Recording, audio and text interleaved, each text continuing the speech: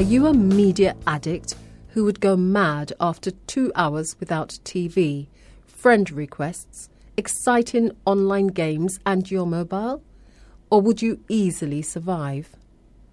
Recently, university students around the world were asked to volunteer in a global experiment called Unplugged.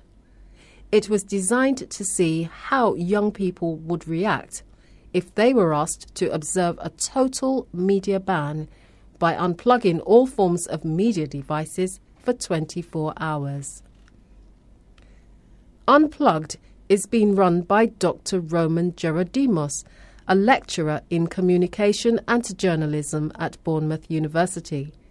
The experiment is now over, but he doesn't yet know the full findings.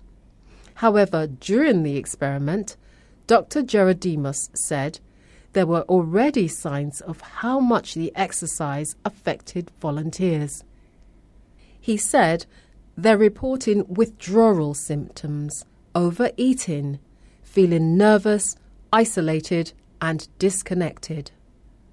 During their 24-hour ordeal, 3 of the experiment's guinea pigs had to endure one intrusion from the media. A BBC reporter plus cameraman who followed them around for the day. They were asked to write down 100 lines about their day offline, but of course they all waited until the next day when they had access to their laptops. Elliot Day wrote, "Today, my whole morning routine was thrown up into the air. Despite being aware of the social importance of the media, I was surprised by how empty my life felt without the radio or newspapers." From Caroline Scott, we read, "I didn't expect it, but being deprived of the media for 24 hours resulted in my day-to-day activities becoming so much harder to carry out than usual.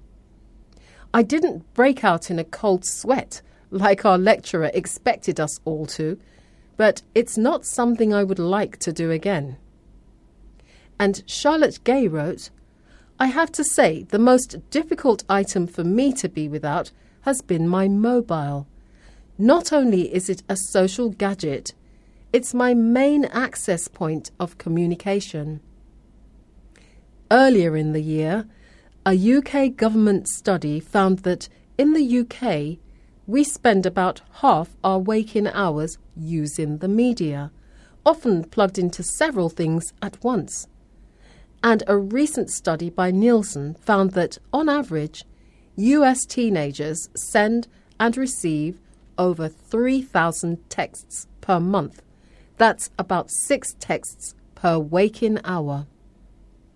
So, with technology continuing to develop at an alarming rate, how much time will you set aside for sleep in the future?